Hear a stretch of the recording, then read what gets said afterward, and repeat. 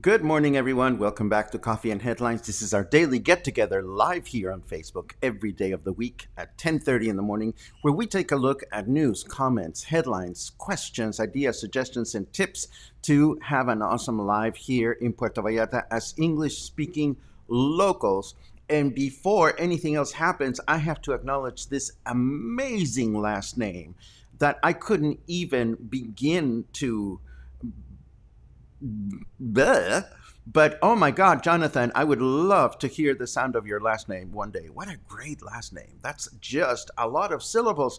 It is great to get together with every one of you every single day. And of course, you know, we do news and comments and so forth and so on. And if this is the first time that you're here, very simple. Let us know by writing the word new in your comments, and we'll be so very glad to give you a proper welcome. Also, if you have any questions or important comments that you want everybody to see, well, everybody sees everything, but the ones that we try to acknowledge during the broadcasts are the ones that have a cue at the beginning of the broadcast. And of course, today we got lucky. We have everything. We have good news. We have bad news. We have shady news. There are shady news. And we have interesting reports on artists like Sergio Bustamante. Somebody wanted to learn more about Sergio Bustamante and his Pillowhead people. And of course, it's Walking Wednesday. So we have not one, but two awesome Walking Wednesday walks. One is the expected prepared walk, but the second one is an impromptu walkette that I put together yesterday because it has to do with a very relevant topic today. So let's take a quick look at who is hanging out. Well, Margaret is hanging out at New Westminster. Good for you. Portland is in the house. Hello, Michael. It's great to see you. El Centro is visiting friends at Christmas bar. Love it. Excellent, excellent, excellent. Let's see. Super excited to see where we're walking today. We're walking up. That's all I'm going to tell you. So that means we're going up the hill. Let's see. Hello, Christy. It's great to see you. No cues so far, so everything is good. Boom, ba-dim, pam, pam, pam, pam. Let's see. Yes, it is another beautiful day in paradise. Thank you very much for that, Larry. Oh, Larry, aren't you one of the owners of the candy place? There's shade about you guys. There is shade about you guys. And it's not my shade. It's the shade that was published by the paper. So I'm just sharing the news. Okay, so I think we're all pretty much here. Again, I showcase or highlight or mention some of you, but if you don't get mentioned, it's not because I don't love you. It's just that, you know, we have a lot of things to talk about today, so we might as well get started with the important stuff.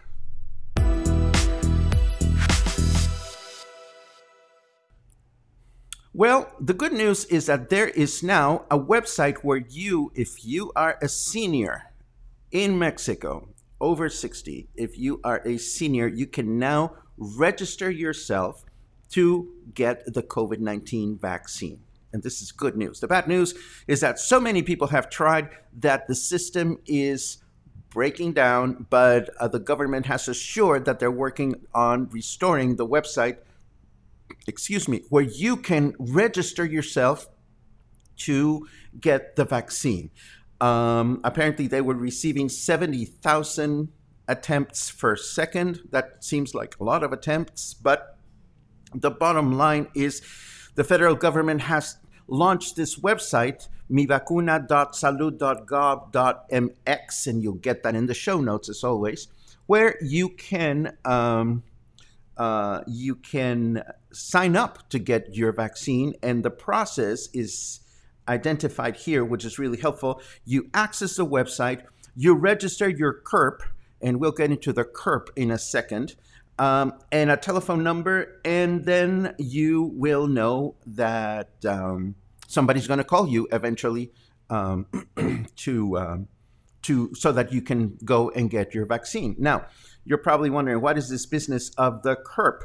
Well, okay, here's a website. The website is not working. Let me try to refresh it. And indeed, the little IT minions at the federal government must be trying to figure out how to restore the website so that people can go and get vaccinated. Along the lines of vaccines, we learned that Mexico has authorized the use of the Sputnik V vaccine, which is a good thing. And we also learned that The Lancet, which is a very prestigious medical publication, I believe it's out of the UK, has written a favorable article about the Russian vaccine, Sputnik V, and they claim that the vaccine has an efficiency of 91.6%. So if we end up getting that vaccine or any other vaccine, I would just be happy to get a vaccine. But back to this CURP business, the clave única de registro de población. Oh, Angelica, I'm going to throw some shade at you, but not yet. Let me finish my CURP-related news, and then we'll look at your comments. Clave única de registro de población, or CURP, C-U-R-P, CURP, is the number that the government uses to register individually all the people that live in Mexico, national and foreigners as well. So, and along with all the Mexican citizens that live in other countries. There are instructions in the government websites on how you can obtain your CURP through the internet, and I think what you need is to fill out your personal information, your full name, date of birth, where you were born, and your gender, and somehow you end up getting an individual number that you can use, so that you can use that number to pre-register for your COVID vaccine. Let me take a quick look at your comments so far, because I'm sure that was just a fair amount of information to handle. Let's see. Do I see any cues? Oh, Jorge boldly takes an attempt at the last name. I chose not to, Jorgito, just because, I don't want to be disrespectful. But what a beautiful last name. That's a lot of syllables. Larry puts on his sunnies for the shade about Candy Bar. No worries. Again, I will just report what I see, and I may throw in some personal comments. Again, as I said before, I'm not taking sides, but I'm watching the church go at the gay community in my town, and it's kind of, oh dear. Angelica, mini shade for you. I heard that only Mexican citizens first. I hope you heard that from a credible news source. What I did see in additional commentary that Hugo Lopez-Gatell made about this whole process of getting in line to get your vaccine is that the order in which people are signing up for it, like, for example, if you sign up for it today, if you're able to somehow get into the system, and then your best friend signs up for it a week later, it does not mean that you're going to get the vaccine before your friend. So I would imagine it's a thing that to think that, I'm sorry, I'm sneaking out another comment, and I'll get to that in a second. It's not, the order is not predetermined. So bottom line, again, Angelica, I wonder where you heard this business that only that Mexican citizens would receive the vaccine first. I'd be curious to know. And that's pretty much what it is. Alex says, when are we selling the t-shirts that say Dean, boom, boom, boom? You guys are too funny. You guys are too funny. Let's see. Thank you for that remark, Logan. I'm sure that that'll be comforting for some people. Let's see what else.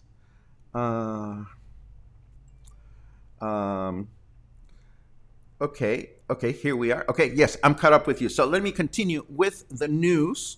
And what we have here, what do we have? We have, of course, commentary from the Hotel Association from the state of Jalisco. They don't anticipate that tourism is going to come back to Puerto Vallarta until we have all received our vaccine. This makes perfect sense, but they go as far as to saying, well, Mexico should advance along the same path as the United States so that we can receive our tourists back. I think there are two sides to that coin. One of the sides has to do with the fact that we have eternally relied on American and Canadian tourism to make our living. And of course, if the idea is to do this alongside with what's going on in the United States, well, it's not like the United States is having a glorious time distributing their vaccines. So it is a complicated thing. I just wanted to very quickly share it with you. And now, a little bit of shade. This is interesting shade. Apparently, according to Vallarta Independiente, the municipality of Puerto Vallarta received 2 million pesos to restore Los Muertos Pier 8 months ago. And what have they done? They have done absolutely nothing. Despite the fact that apparently this money was allocated for this matter. This article does not say much of anything else other than just pointing out the fact that somewhere, the municipality of Puerto Vallarta is supposed to have 2 million pesos to fix the pier, and this hasn't happened. Does the municipality still have the money or not? Who knows? But I'm so very happy to see that this is being brought up by the news, because this has everything to do with being accountable. And let's see. Boom, boom, boom, boom, boom. Let us continue with the weather, and we continue with shady stuff after the break.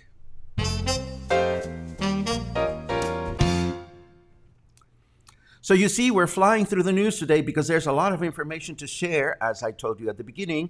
Snarky Weatherman says Jeff Bezos is stepping down as CEO of Amazon so he can spend more time swimming in his pool filled with gold coins. I wouldn't be surprised if that was the case. Today's weather is 25 degrees Celsius, feels like 27 tomorrow. Not tomorrow. Today is also 77 degrees Fahrenheit. So whether you're a Fahrenheit or a Celsius kind of person, you've got some weather coming your way. Humidity is at 61%, and today we can expect a clear through the day with high temperature of 29, low temperature of 17.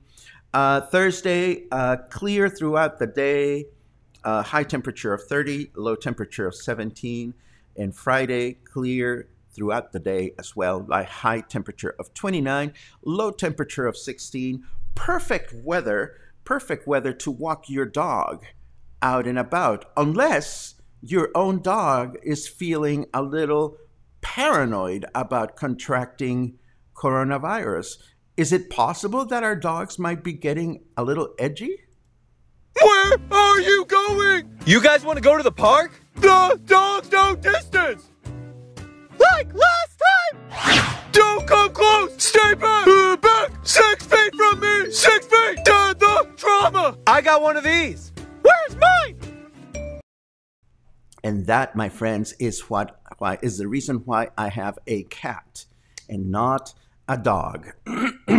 I would not want my dog to have anxiety for going out and hanging out with other dogs and being socially not distant. Um, let's see. Do we do Bustamante or no? Let's do more interesting, shady information. And yes, let's talk about Candy Bar. Jesus. So now, the local paper claims that Candy Bar is mocking the people across the street that are demonstrating against Candy Bar. And apparently, Candy Bar is publishing social media items such as this one that says, "Come and take a look at what everybody's talking about. We are having a protest 2-for-1 special. Come eat something fun and enjoy this, that, and the other." So that's what it is. Again, I don't take sides here. I don't take sides. I think the church has their points. I think the bar has its points. My only wish for you guys is that you find a way to fix this honestly and truthfully. And what I mean by that is, and you know this, I know what I've heard. I haven't been, so I can't comment on Candy Bar, but I will say this much. If you are genuinely, authentically, without any doubt, a restaurant bar, then my thoughts are for you, and I hope you do great. You have a lot of things to do in this city where there are so many restaurants, and it's difficult to stand out in a city that is a major culinary destination. So if you are a restaurant bar, as your license says you are, then my best wishes for you to continue to prosper, to continue to promote your food and your cocktails, but your food, because you're a restaurant. Now, if on the other hand, you are not a restaurant bar and you're just serving food as an excuse for people to enjoy drinks, so you are a bar disguised as a restaurant because you have it on paper, then you are no better or no worse than all the other bars that are doing the same thing. So there you have it. That's my 2 cents on this fabulous situation. A little bit more shade. Remember the letters? The letters. Well, apparently the letters are mirrored in the front, and you can barely notice that on the photograph. I don't know if I can zoom in on the photo. Well, it doesn't zoom much. But apparently the sides of the letters are designed. Oh, there you go. Well, you cannot really see it, but apparently the sides of the letters are designed with Manuel Lepe type of ornaments. And we know Manuel Lepe to be this fabulous artist that lived here in Puerto Vallarta and created iconic, whimsical illustrations of the bay with whimsical little people and so forth and so on. We've seen some of his work recently in the bridge that crosses into Emiliano Zapata. This is the person responsible for doing this is his daughter, Marcela Lepe, because she continues to paint in the style made famous by her father. Well, now, apparently, Marcela Lepe is attempting to charge the city 300,000 pesos to paint Manuel Lepe-like decorations on the side of the letter. So she got a lot of shade from people that saying, well, charging 300 pesos for the right to your father's work is a fair amount of money. And Marcela Lepe came online and said in a video, well, no, I am not pretending to charge that outrageous amount of money for the rights to use my father's work. The money is for the paint and the painting, and to hire people to paint. So I don't get that. It's like if I had to paint, if I look at the walls in my apartment, the area covered by the walls is much smaller than the area covered by those letters. So would I have to pay 300,000 pesos if I wanted to hire people to come and paint my apartment, even with artsy stuff? I don't get that. I really don't get that. So there you have it. That's a shady bit of news. We hear back from Larry, one of the owners of Candy Bar, that says, "Thank you, Paco. Yes, we are an amazing restaurant with a full menu and would love for you and everyone to come to enjoy." Thank you. And again, no shade at you from yours truly. But, you guys are fucking around with the church. And I'm not saying that the church is right or wrong, but they are there. You know what I mean? They are there. Now, moving right along, before we go into the whole business of the walks for today, a few days ago, somebody asked, or some people expressed interest in learning more about the work of Sergio Bustamante, the man responsible for this particular pillow people sculpture on the Malecon. And I had fun finding some information about Bustamante, but actually, the research that I did took an unexpected turn as I learned more and more about him and went down the rabbit hole. We do know that Sergio Bustamante was born in Culiacan in 1949, but his relationship with our state continued along from an early age because, he was raised in the state of Jalisco. He studied architecture in the University of Guadalajara, but pretty much realized that art was not his thing. He started creating art, making suns and moons and sirens and seashells and all kinds of fantastical beings. And it was at the end of the 60s that he opened his first store in Tonalá, in Guadalajara, and he had his first art exposition in the prestigious Galeria Miyake in Mexico City. In his own words, he says, "I started painting, I made some lions, and I took them to Alberto Miyake, who had the best gallery in Mexico City. He was at that time selling works by Diego Rivera and Frida Kahlo. I was 23 years old. He bought art from me. He called me maestro. And for each painting that I delivered, he paid 5,000 pesos, which at the time was a fortune. I was painting one a week. And all of a sudden, I had a lot of money, so I could buy a house for myself. And I went to Europe. He went and lived in Amsterdam for a couple of years during the beginning of the 70s.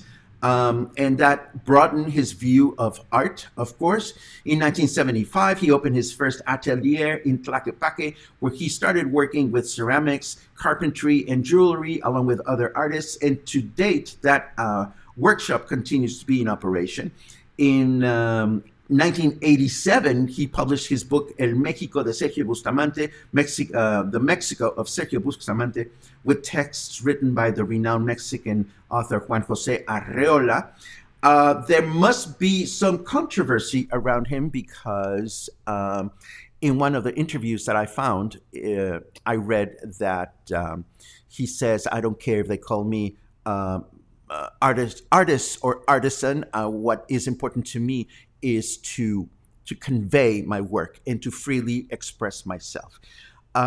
So it was interesting to read all this stuff. But the part that really blew my mind, because it opened a door for me, is had less to do with Sergio Bustamante and more to do with his grandfather. You see, he became an orphan as a child. As a child, both his parents died. So one of his grandparents, his grandfather, took care of him and raised him, and it was his grandfather,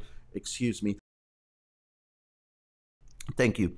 It was his grandfather who raised him and inspired him to become an artist. But the interesting thing about this narrative is that his grandfather was Chinese. And he was Chinese at a time in Mexico's history that I was not even aware of until yesterday when I was reading about this, in which the Chinese community was severely prosecuted and deported in Mexico. This happened after the end of the Mexican Revolution. So Bustamante's grandfather was forced to change his last name to avoid being removed, deported from Mexico. But then I started reading more about what's this deal with the deportation of Chinese people in Mexico. And there are some sordid chapters of Mexican history that I discovered yesterday, including the unjustified murder of over 300 Chinese residents living in Mexico who were killed just for the sake of being Chinese. This happened in the early part of the 20th century. And to date, this situation has not been fully clarified by the government. So I thought that was fascinating to learn more about. And there you have it, a little bit of information about Bustamante, and I hope you guys enjoyed that. Now, let me take a quick look at some of your latest comments before I give you a walk and another walk, because I have two walks today.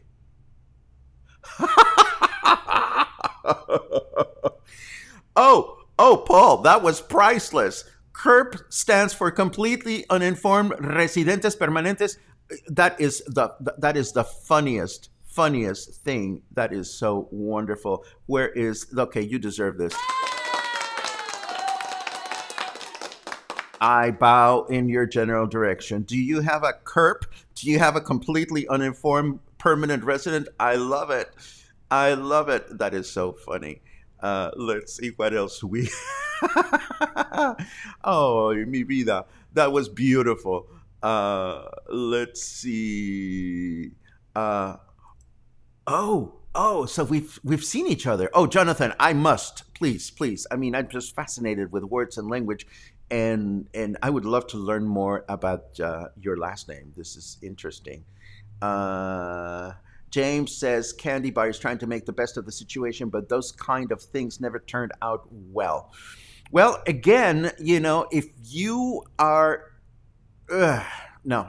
let's just, okay, Candy Bar, for starters, if you're a restaurant, people should learn to get to know you as Candy Restaurant or whatever your name is, because being a bar in 2021 in Jalisco, in Puerto Vallarta, is a very, very risky business. Let's see what else we have. But you're getting shitloads of publicity, that's for sure. Let's see. Okay, it's time to walk. Yay. Okay, so I can honestly make a confession. I have gotten to this point in which it's difficult to hear commentary about not being able to shop at the big supermarkets. There, I said it. I have had enough. I know everybody's situation is personal and unique, and it's the most important situation in the world. But in a city of 350,000 with thousands of beautiful little stores, when you can find just about everything you need, okay, you will not find those fabulous Tefal pants that you have to buy this week, and you will not find those 2,000 cotton thread count sheets that you can only buy at Costco, but maybe you can wait a couple of weeks for that. Now, in recent broadcasts, a couple of my Versalles pals and Fluvial pals have mentioned a store that is called California's and have been intrigued about it because this is a great store where you can buy great things and there's like really fun music going on. And I know the store, but I figured, why not show you what California looks like? And it was a complete happenstance that yesterday I found myself running errands. I have to go pay my taxes. So I was walking past California, and I had my camera with me. So guess what? Let's take a look inside of the California store.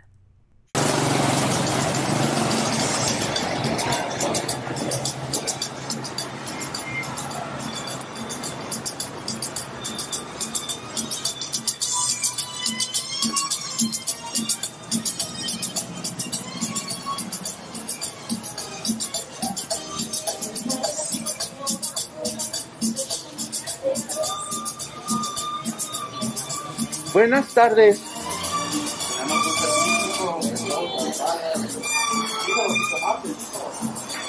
Okay, so I've asked for permission to come in here and film. And of course, there's a wholesale section that doesn't look so clean, but look at all this fresh produce that you can find over here. This is at Fruterías California. And we are going to take a look at some of the things that we can find. Con permiso. Oops. And look at this. Just fruits. Oh God, there I am. Yoo-hoo. Just all kinds of fresh produce that you can find here. All kinds of peppers. If you're looking for peppers, this is the place to go. Ginger, more peppers. There's a small section back here where you can find cheeses, even some natural cheeses and sour cream. There is a refrigerated section over here where you can find more chingaderas. And some supermarket things. Here's the salsa department, all kinds of things that you can buy. Buenas tardes. And more stuff, and more stuff. The candy section. Do you want some candy? You can buy it here. And then we have the dry section, dried peppers of all kinds in case you want to do some cooking, flour, grains, and then some canned products over here.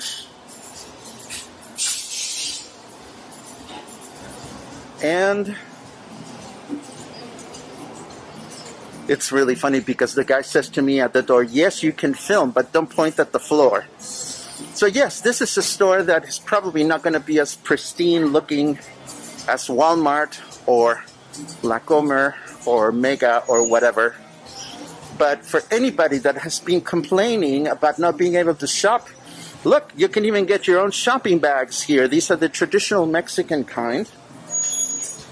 And so forth and so on. So next time you decide to go into a panic because you cannot shop at the big stores, just know that in Colonia Versalles or surrounding areas, you have this wonderful store, California, where you can buy all kinds of wonderful fresh produce and some supermarket goods. There you have it.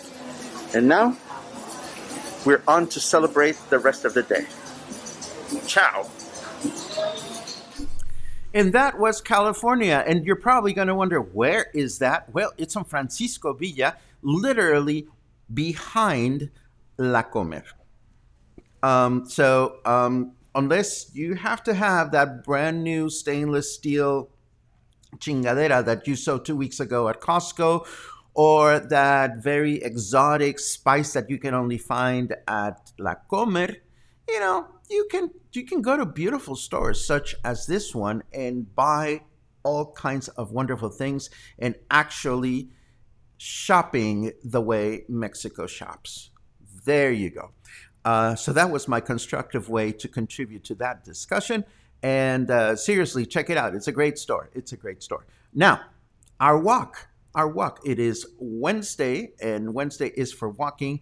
Thank you very much for that, James. Yes, they do have a location in the Emiliano Zapata Market, but it is a smaller location. They also have their original store is in Pitillal, and the store in Pitillal is quite large as well. But this one is very conveniently located at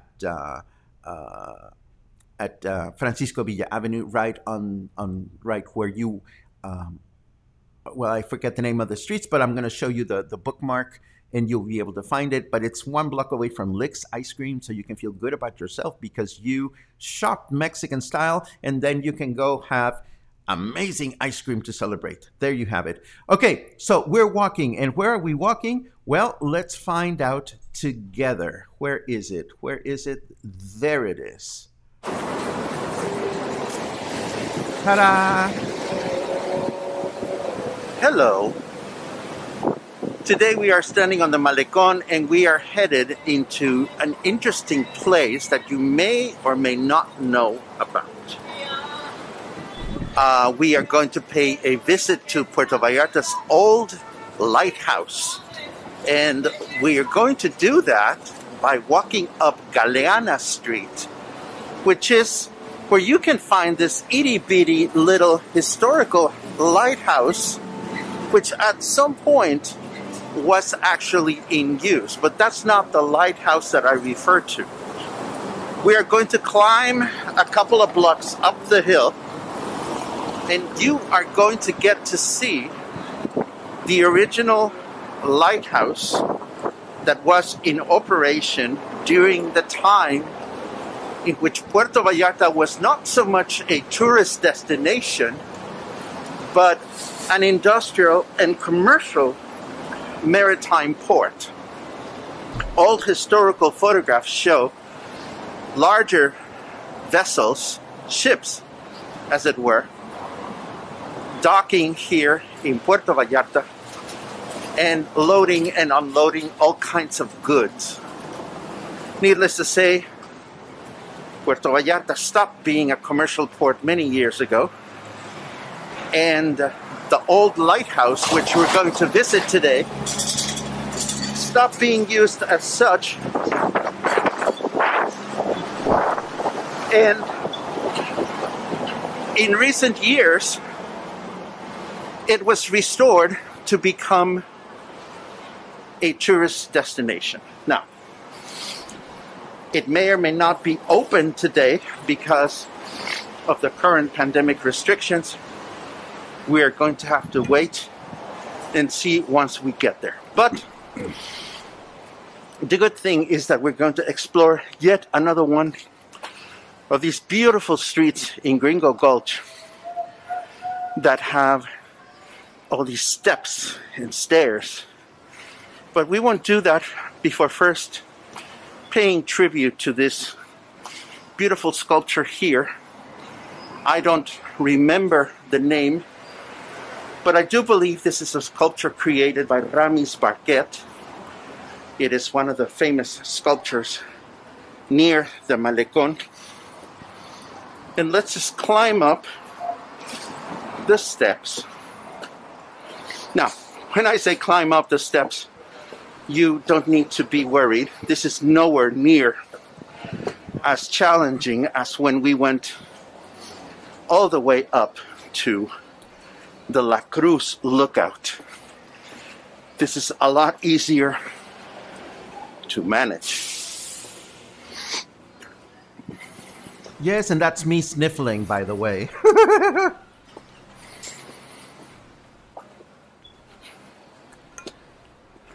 And no, I'm not drinking wine. I'm drinking water. Why is it a lot easier to manage? Well, for starters, we're not in a hurry. And secondly, we are only going up for one block. So as you can see, we are almost to the end of our climb, and looking back, this is what it looks like. Isn't it beautiful? And the great thing about Gringo Gulch, this neighborhood, is that all the different steps on all the different streets are landscaped differently. And for the most part, are beautifully maintained. So here we are, Matamoros Street, and the old lighthouse is just half a block away. We're going to walk there so that you can see it for yourself.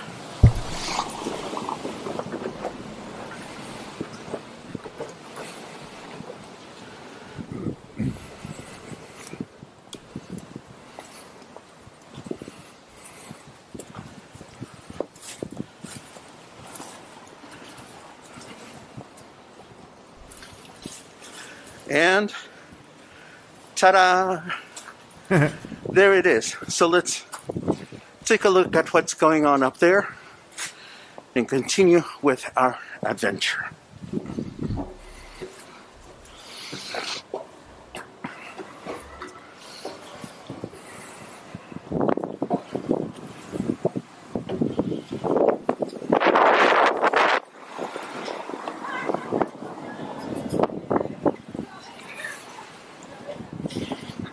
For starters, it's not closed to the public, which is good.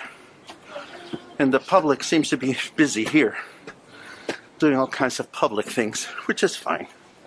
Buenas tardes. They were getting high. We don't really care. If I was done with work, I would be sitting around somewhere getting high too. And here we are. This is the view of the bay from the old lighthouse. Now I'm going to have to look on my notes to see when it was built, when it was in operation, when it stopped being used, etc., etc. But for the time being, I wanted you to see a little bit of this gorgeous view, which is only 2 blocks away from the Malecón. Looking south, you can see the eyesore of Molino de Agua. Some of us remember when that building was not there.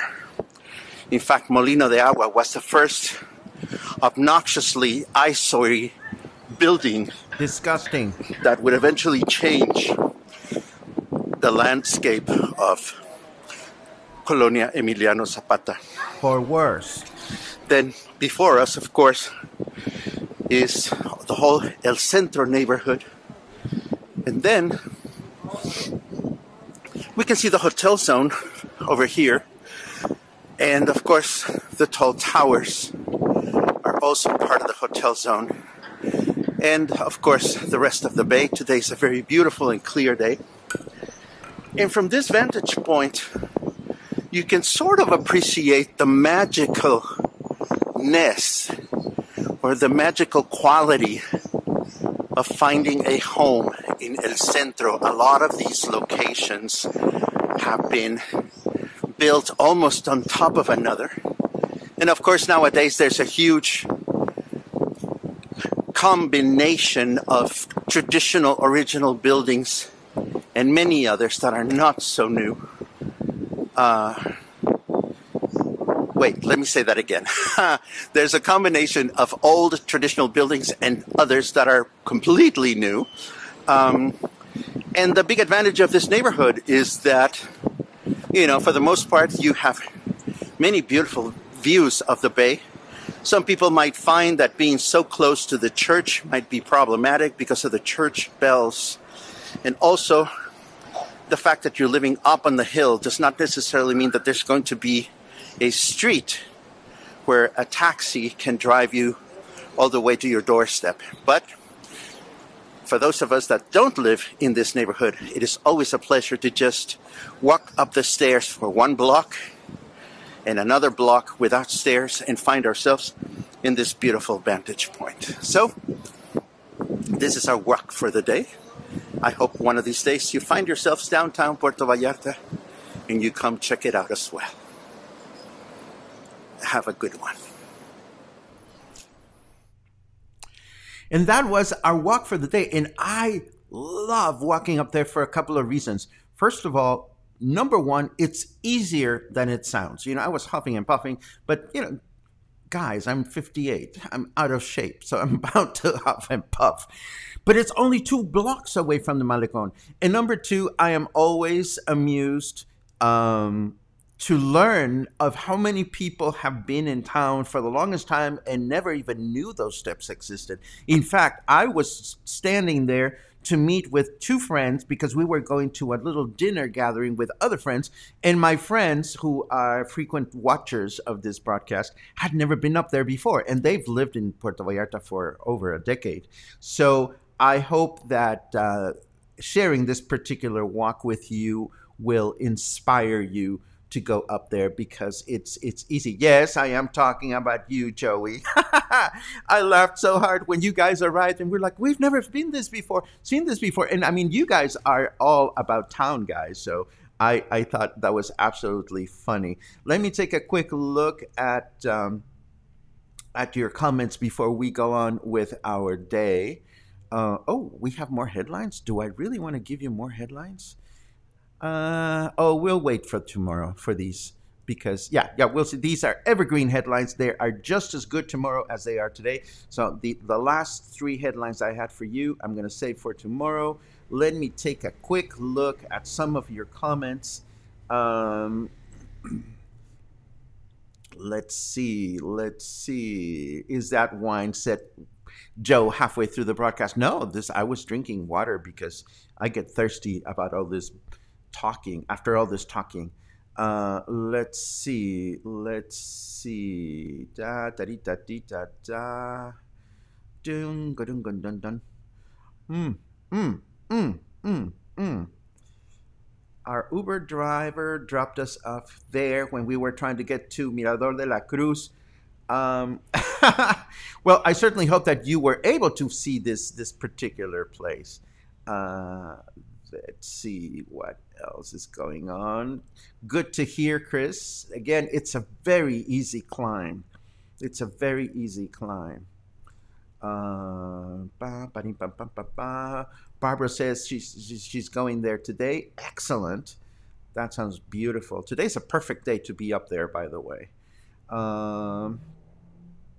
And I think we are done. Thank you very much for that, Jorgito. I love your rainbow love. And I think we are pretty much done. Oh, the cookie lady. Araceli, ¿cómo estás? I haven't seen you in forever, but I have your cookies in my refrigerator. And I think we are pretty much done with today's broadcast. As always, it is such a pleasure to get together with you. I hope you enjoyed yourselves. I hope you were inspired to do something. I hope you learned something new today. I hope you laughed at least a little bit. Did we do the dogs? Yes, we did the dogs. So I think I did everything that I wanted to do today. Go out and get some fresh air. Remember, we are living in this quarantine period or this restriction period, but we need to stay healthy. I personally find that walking out in places where I don't run into a lot of people with my face mask is a great way to stay focused and stay kind and nurture my body and my soul. I encourage you to find a way to do this safely for yourselves. And stay kind, stay healthy, stay in touch, stay friendly. Explore those little shops. Some people were asking, do we have stores like that, like California and Emiliano Zapata? Well, sometimes part of the adventure is hopping on an Uber to another part of town that you have never seen before. And that is bound to broaden your appreciation of what our city is. So explore. Go out there, but be careful, and hopefully we get together sometime in the near future, maybe even tomorrow. Have a great day.